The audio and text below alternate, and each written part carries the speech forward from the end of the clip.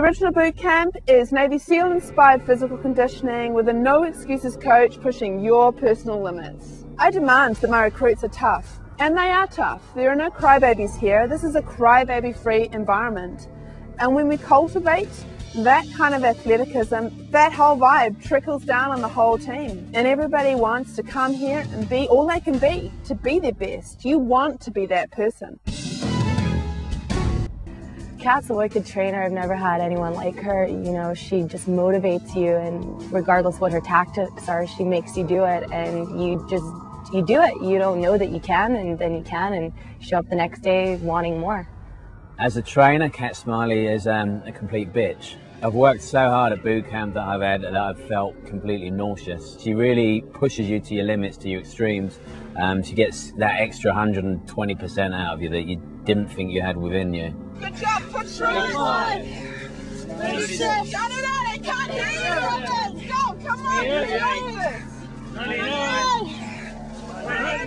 Right to the end of the beach and back, let's go all the way, we're taking your right foot all the way through. When you come back, we're gonna do it in a sit-up. The original boot camp's different to other workouts because it's all about peer pressure. So you're not only letting yourself down, but you're letting your team down if you're there late and if you don't get the exercises correct. To have that knowledge that I could train to be a soldier in the US Navy is fantastic. It's a real sense of achievement. Between having my two children, I lost 20 pounds and of course then got pregnant, put it all back on, but we're in the process of losing it again. But that was probably my biggest accomplishment. Cat Smiley as a trainer is tough as nails.